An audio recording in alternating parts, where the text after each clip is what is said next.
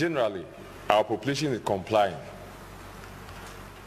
Of course, in every situation when it begins, people may not understand what it is. So obviously, some few of them might fall victim to the law. And we are trying our best to make sure everybody understands why this restriction have been used.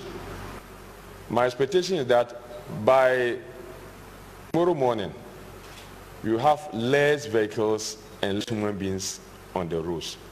That one I can assure you. We have deployed close to 1,000 soldiers in the field. Out of this number, we have had one incident, and that incident had nothing to do with slapping. It is something that we thought is not of our standard, and that we are dealing with it.